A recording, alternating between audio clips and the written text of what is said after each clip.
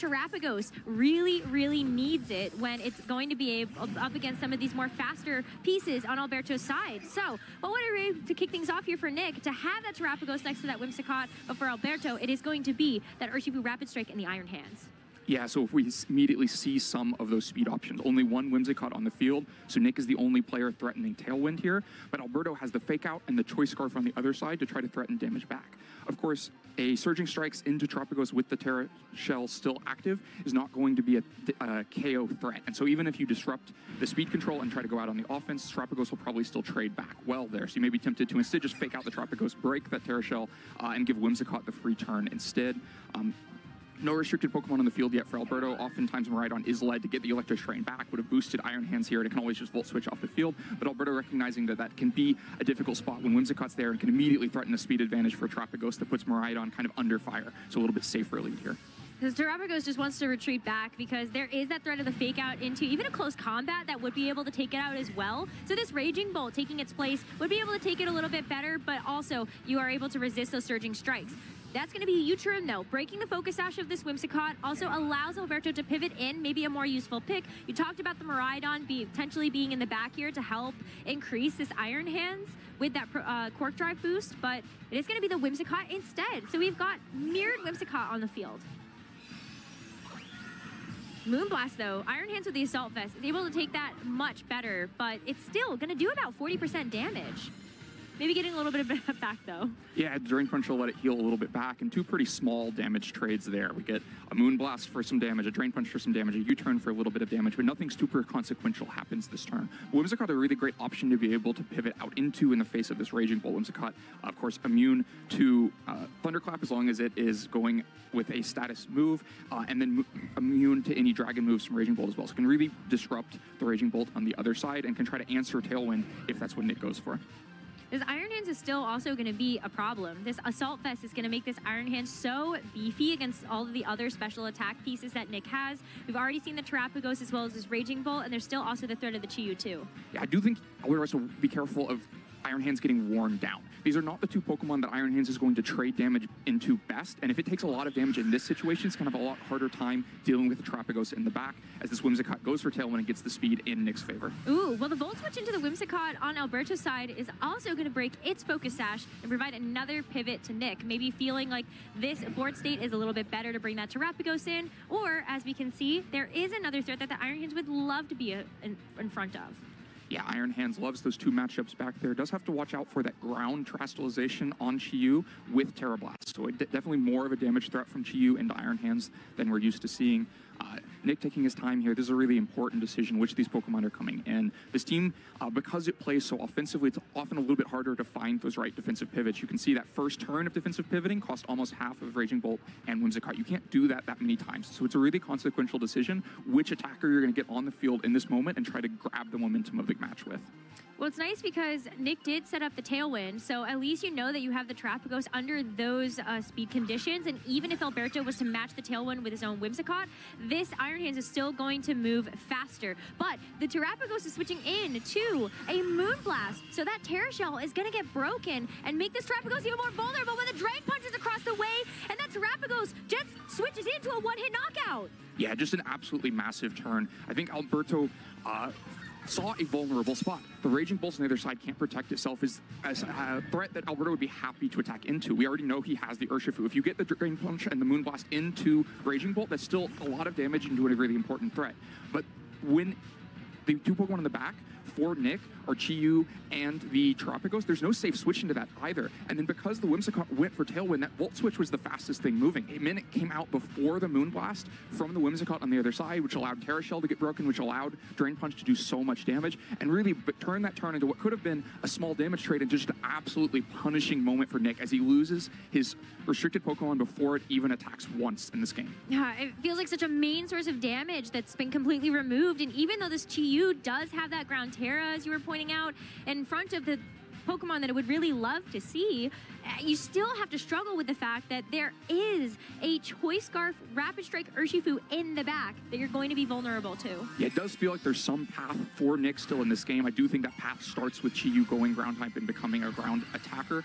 The Urshifu can be limited with the Raging Bolt threatening Thunderclaps out of the back, and so you can see some path where Nick has the right Pokemon on the field at the right time to disrupt what Alberto's trying to do, but it's going to be a very tricky path to walk, as Alberto is also able to use his Terastallization to make sure that that Iron Hand's not vulnerable to a ground-type Terra Blast, and now that the Terrapagos is gone, doesn't have to worry about a super effective Terra Starstorm either, is able to safely go for this Terastallization. That is the biggest problem when you're facing up into a Terrapagos, is that you have to time that Terastallization perfectly so you aren't going to get those super effective Terra Starstorms. But the Terra Blast, even better way to use this Terastallization defensively, and that Iron Hands is going to be able to take that Terra Blast like a champ. The Whimsicott to double it up too is going to take the Iron Hands below 50%, but it's still alive and well to be able to get this Drain Punch off and recover so much of that HP that even if you see that double up again, Iron Hands will likely survive that. Yeah, I think it would be a pretty close damage roll there, but you can see just how much value Iron Hands is providing. Has already given a valuable Drain Punch into Raging Bolt that's going to make it easier for Urshifu to have a spot in this game later, and then of course picked up the KO and Terrapagos, deals huge damage to Chi Yu there, is really the MVP of this game so far, and it's not the most valuable Pokemon for Alberto. It can have the most impact, but when Alberto loses that Pokemon, he's still going to have that core offensive mode of what we expect to be the Miraidon in that fourth slot in the back, and Whimsicott, and Choice Scarf Urshifu. And so when Iron Hands provides this much value, just kind of trading away its own health bar that is so much in Alberto's favor. Yeah, you've got two full health Pokemon in the back, and that's really scary to have to contend with. And as you're talking about Nick not being able to give up too many turns of repositioning, this Raging Bolt is going to come back in to try to keep that Whimsicott for later. Also calling a switch that Alberto is going to make here, with that Whimsicott also retreating into the back. The Urshifu going to take its place.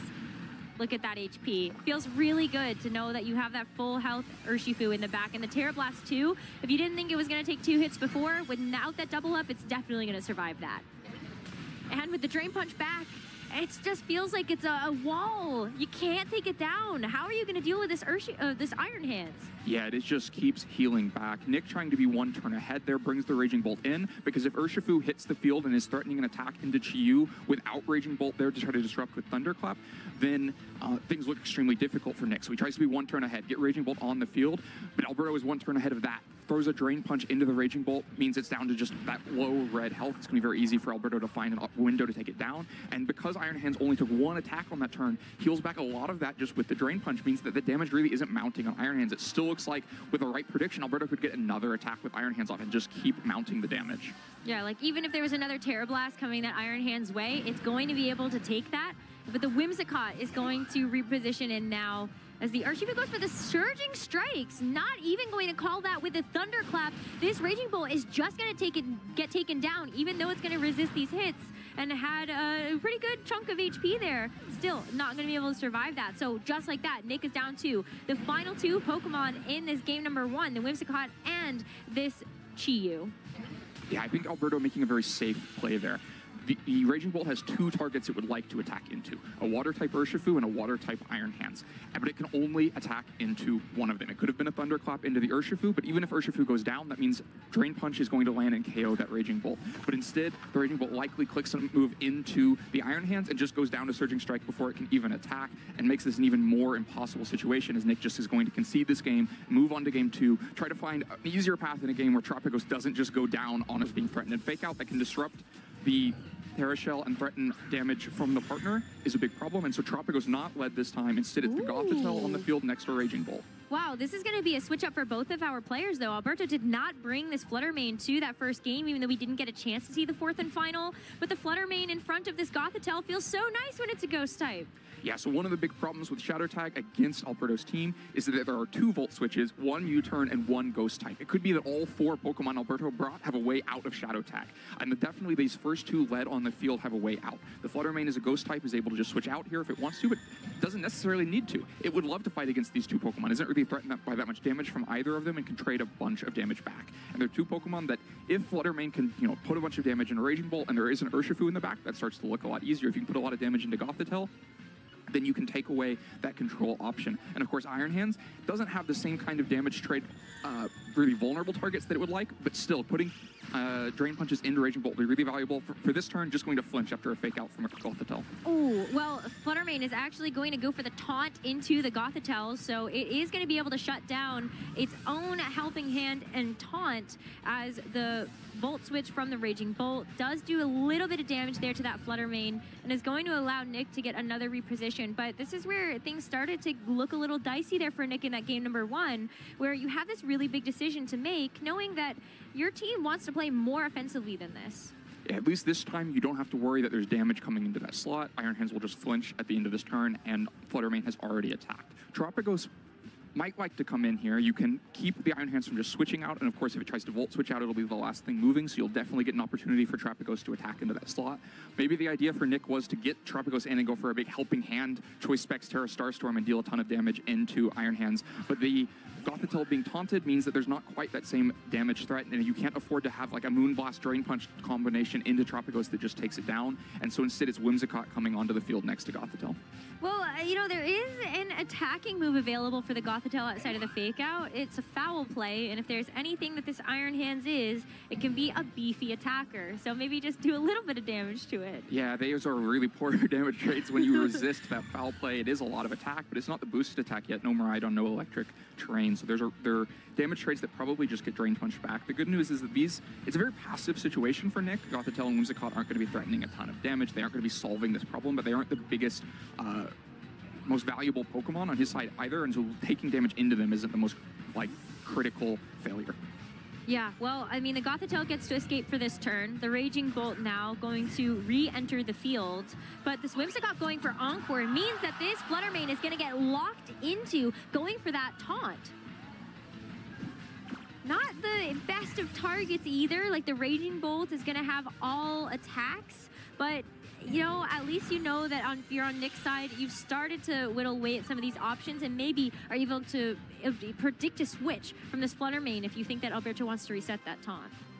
I do think this is kind of the sign of the problem with the passive position that Nick was in. Whimsicott could get an Encore into Fluttermane, keep it from attacking, but all that really happens on that turn is Iron Hands landing Drain Punch into Raging Bolt, picking up pretty valuable damage. Whittling down that Raging Bolt is really key for Alberto because it stands up so well against so many of his Pokemon. And Whimsicott gets the Encore, but Fluttermane doesn't get to attack that turn. Whimsicott doesn't really get to attack that turn either. It's just a kind of a traded passive turn. Both players not really left doing much with those Pokemon. Both may switch out this turn. Whimsicott may be able to start building Moonblasts into Iron Hands, but those are just things that can get easily Drain Punch healed back over time, and Nick can stay stuck in this kind of passive position, or is just happy to taunt his Whimsicott and leave it just Moonblasting for the rest of its time on the field. Yeah, well, you know, Nick didn't fall for that, so at least the Moonblast is going to be able to land into the Iron Hands. It's going to do a nice chunk of damage as the Volt Switch into the Fluttermane. Might even be a 3-hit knockout at this point, but more importantly, you get a chance to reset this Gothitelle. You have Fake Out pressure if you want to, or you can bring in your big damage dealer in the Terapagos. The Whimsicott is not able to go for the Tailwind, though, which is the hardest part. Yeah, so there'll be no speed advantage easily gained for Nick. The Terapagos comes back on the field. Drain Punch is going to go into Terra Shell and be resisted, but still is pretty valuable chip damage back, especially because the Terra Shell is now broken. Yeah, because now at this point too, like if you can't hit the Tailwind, this Fluttermane is also not a huge problem because it's also still encored into Taunt, but it's going to expire in a couple of turns, and Alberto still has options in the back. There could be a really critical damage calculation here. If Terra Starstorm plus Moonblast is enough damage to pick up Iron Hands, this is the kind of position where the offense can just go from 0 to 60 and overwhelming so fast. But if it misses that KO and Iron Hands elects to stay on the field, for Alberto, the Drain Punch back would heal off so much of the damage you've done and deal a ton of really valuable damage into Terapagos. It'd be interesting if Alberto wants to opt in to that damage trade or just switch in, but there's nothing that switches in easily to a Terra Starstorm plus a Moonblast. So this could be a really pivotal moment. This is Nick's opportunity. He's built over several turns to go out on the offense. Fluttermane forced to switch because all it can do is taunt this turn against an already taunted Pokemon and a Choice Specs holder, and so it's Whimsicott switching in to take this combination attack. Well, it's nice, too, because you know that Whimsicott's going to be able to stick around with that Focus Sash. As long as it doesn't get doubled into, it should be able to stick around. But Nick is going to go for that Stellar Terrestrialization onto the Terapagos. It's time to see the big turtle, see what it's all about. and it's definitely going to be able to do some damage into both of these Pokemon, but will it be enough? As the Whimsicott goes for the Moonblast and the Iron Hands, it's able to chip it down to about 25%, but with the Terra Starstorm follow-up here from this Terrapagos, is it a Assault Vest going to actually keep this Iron Hands alive? And the answer to that is no! Brings the Whimsicott down to its Focus Sash as well, and the biggest problem for Nick in that game number 1 is off the field. Yeah, that damage looked like it was way more than enough. The Moonblast being super effective means that the Whimsicott can have a pretty important offensive potential in this match, especially because the Iron Hands is such a critical target. That made that double up look so easy. Nick takes the Whimsicott down to 1 HP, gets rid of the Iron Hands, really valuable turn that he spent several turns positioning to find his way into, with the damage built up a little bit on the Iron Hands, and no worry that the Terrapagos would have just gone down on that turn. But of course, taking a KO just means that Miraidon enters the field for the first time for Alberto, ready to try to trade damage in this position. And it's tough because the Terrapagos already terastallized. Had the Terrapagos been able to terastallize while that Electric Terrain was active on the field, it would have been able to remove that. So now this Miraidon, not many ways that you're able to shut down that Electric Terrain that this Miraidon is going to get the boost from.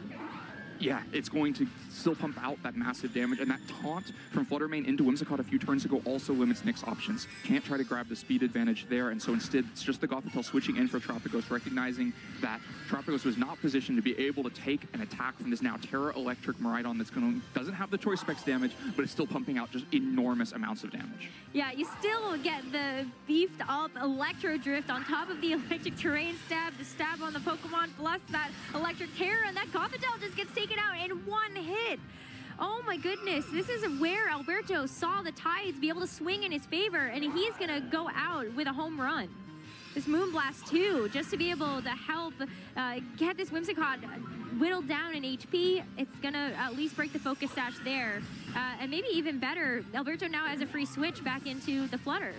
Yeah, Fluttermane going to enter the field, already has its booster energy used back up, but is still going to come out and be relevant in this game. This is what we touched on in Game 1, where Iron Hands can feel like the raid boss. It can feel like it's so difficult for Nick to find a way to take it off the field, but it isn't actually the most crucial Pokemon on Alberto's side of the field. It isn't the core piece of that offensive attack. That's the Miraidon, Whimsicott, and in this case, the Fluttermane as the second attacker with it. And so when so many resources, so much time positioning is spent to take down Iron Hands, it just opens things up for Miraidon to take that big one-hit KO onto the Gothitelle as it switches in. This Miraidon also, because it doesn't have the choice specs, isn't locked into an electric move. Can just go threaten the Raging Bolt and threaten a KO right now if it wants to.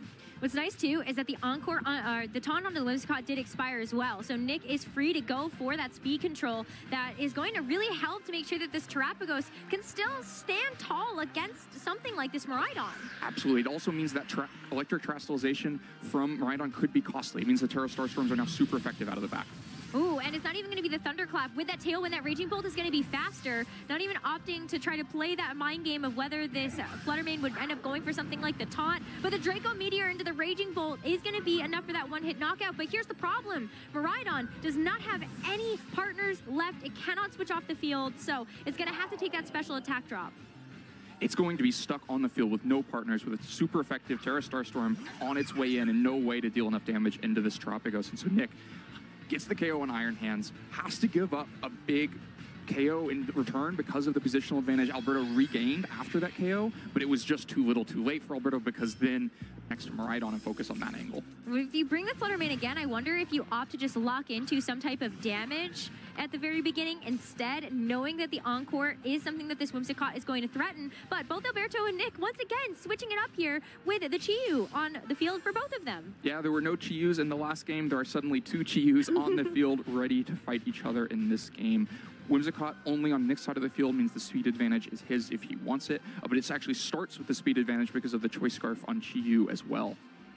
Fluttermane and Chi-Yu, though, two bigger attackers on Alberto's side of the field. The KOs are there for Alberto if he can survive the turn. The Fluttermane might be in KO range from a Choice Scarf Overheat, depending on how it's trained, which would then limit just one attack from Alberto's side of the field, and probably with a Focus Sash and Whimsicott and Chi-Yu's typing mean that the Chi-Yu on the other side can't actually take a KO. But of course, it can also just start to snarl and reduce the outgoing damage from Nick's side of the field and try to more slowly approach this beginning to this game, but that might require a Flutter Mane Protect, which can just be on court. So a very tricky little opening here. And Overheat could also just miss. Let's not forget that that is not a 100% accurate move, and that could be devastating. But the Chi-Yu is going to use its glasses, hit the Overheat, and the crit might not have mattered. We know what this Chi-Yu can do, especially when Beads of Ruin is active with those Overheats. Wild. The Snarl in response is going to help limit that special attack a little bit from that Chi-Yu, but I feel like it got what it wanted. A huge damage threat out of the way. Yeah, I think that's a really strong start for Nick. Establishes the speed control with Tailwind. Even though he didn't need it in that position, it means that you're less likely to get pinned a turn or two from now because Tailwind will be there and ready on his side of the field. And yeah, you give up a Snarl, it breaks the Focus Sash and lowers Chi-Yu's special attack even further, but Chi-Yu already overheated. It wasn't going to be really wanting to stay on the field and continue attack from that position anyway. So if you're going to be forced to switch Chi-Yu out, the extra Snarl probably doesn't matter too much, but this is Alberto's time to fight back. This is now a pretty passive position for Nick. Chi-Yu is going to need to switch out to be able to accomplish much offensively, and if there's not a good switch into that Chi-Yu spot, that could be a very vulnerable position. Of course, Whimsicott also vulnerable to just a Heat Wave from the other side. I mean, if you throw a Heat Wave and Drain Punch double up, where Heat Wave is threatening KO into Whimsicott, Drain Punch throwing a KO into Chi-Yu, and there aren't good switch-ins, that early advantage of just taking down the Flutter Mane can get evened out so quickly here. I mean, you could also just kind of do that regardless if you think that the Chi-Yu is going to switch out or not, because that Terapagos might not want to take that either. But as we head into this next turn, I feel like this is where we need to continue to see some of Nick's patience. Doesn't want to give up some of that momentum right away with making a big pivot or a big change up. You also just need to establish chip into Iron Hand. So even though this Overheat isn't at full strength, it's still a little bit of chip, right? And if the goal is just to establish enough chip that Terra Starstorm is now a KO, well, that's definitely making progress there, and this Moonblast making even more progress. Yeah, I mean, that double up is going to do huge amounts of damage. And the Snarl from the Chi-Yu, it's just going to help to continue to cover for any switch-ins that might happen. If the Terapagos switches in, you're able to get a nice special attack drop on that. But maybe giving Nick what he wanted. That Drain Punch is going to help to heal up the Iron Hands. But more critically, this Chi-Yu already wanted to leave the field, especially at -6. So now you get a free switch-in regardless. Yeah, I think this actually plays out really well for Nick. The Iron Hands started that turn at 100% health, is now at about 50%, is easily in KO range from a Moonblast plus Terra Starstorm double up, which is kind of what spelled the beginning of the end for Alberto in that last game. And the Chi-Yu was not the most valuable Pokemon at that point, and Nick, recognizing it, had more, the cost of trying to save it by switching it out was more than it was still worth at that point. The Chi-Yu on the other side is just locked into the Choice Spec Snarl.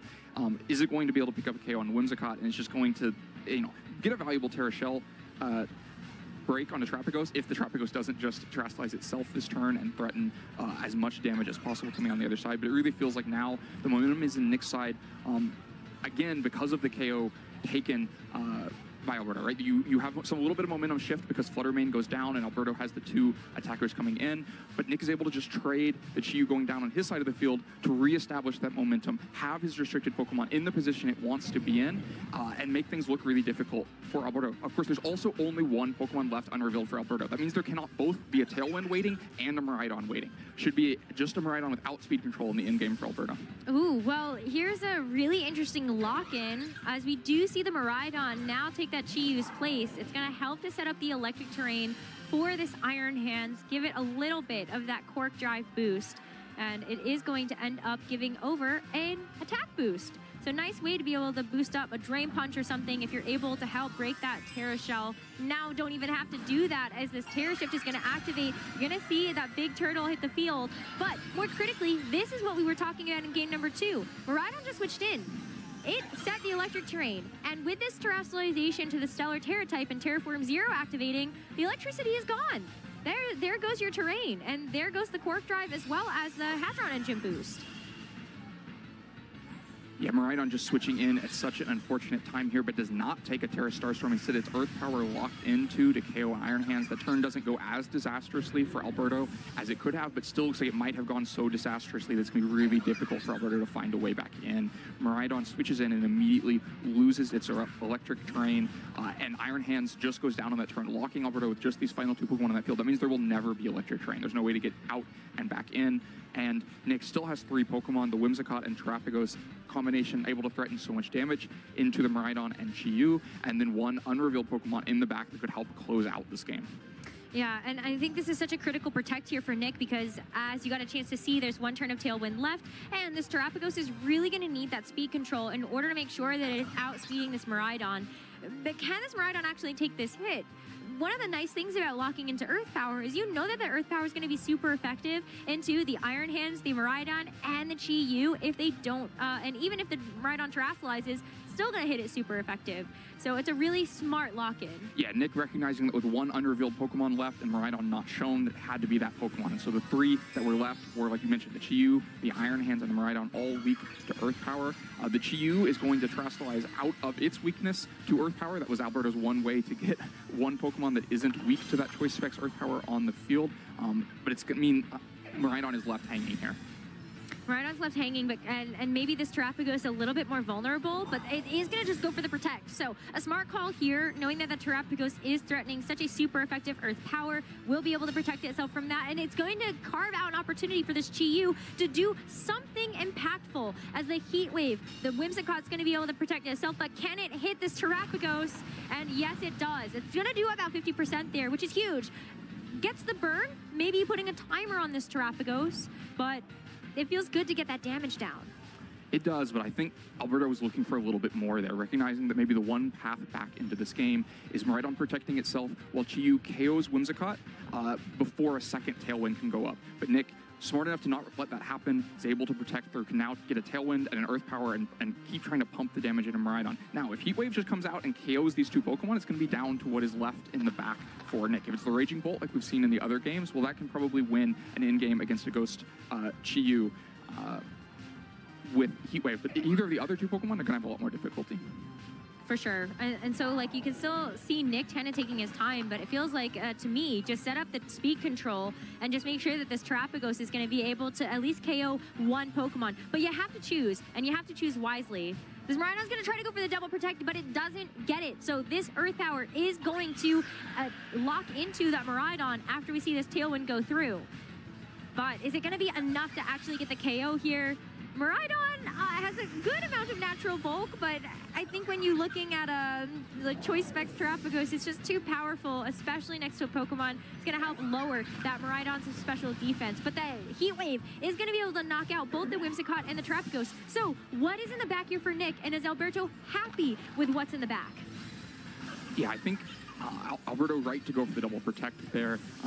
Miraidon just going to go down otherwise, and definitely a path to winning this game is getting the double protect, Heat Wave taking those two KOs, but it's Gothitelle in the back. This is going to be a really interesting now in-game. The Raging Bolt would have been a lot easier. The Gothitelle probably going to get 2-hit KO'd by Heat Wave.